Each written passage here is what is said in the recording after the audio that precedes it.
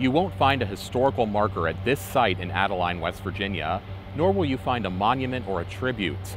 But the quiet bravery of the man born here over a century ago changed American life forever in a selfless sacrifice that remains tucked away in the Marshall County hills. Conrad Cecil Mason, nicknamed Red, lived a typical Ohio Valley life of the early 20th century.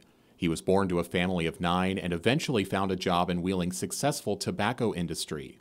But it was what he did as a young man that is remembered to this day in books, historical records, and tributes. He lost his life fighting on the beach at Normandy, giving his 31 years to advance the attack that would turn the tide for America and against Nazi aggression. Not much has been documented about Mason's early life, but the smiling, suited young man in this picture was exactly like millions in his generation in one way. Pearl Harbor stirred a desire to serve.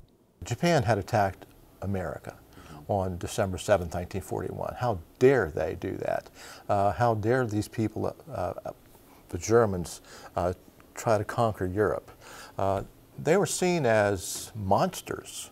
Mason grew up along this road in Cameron with his large family, nearly half of whom enlisted right alongside him.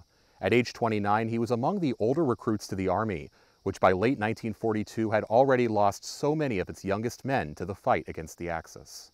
Enlisting as a private first class, his preparation for war took him to England in 1944, where the Allies were planning an offensive that would stop the relentless march of the Nazi war machine. Even though D-Day was envisioned as a sneak attack, soldiers willingly stormed the beach to a barrage of machine gun fire. That didn't stop them at all. It was just an amazing dedication that these men had. They were going in to do their job. But even as the surprise mission was successful, Mason's role in it ended tragically. His ship was hit by a German shell and sank, killing him and all 50 men on board.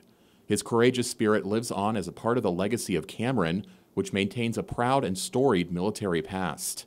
Paul Stern of American Legion Post 18 says that unity of purpose among anonymous lives shaped our lives as we know them.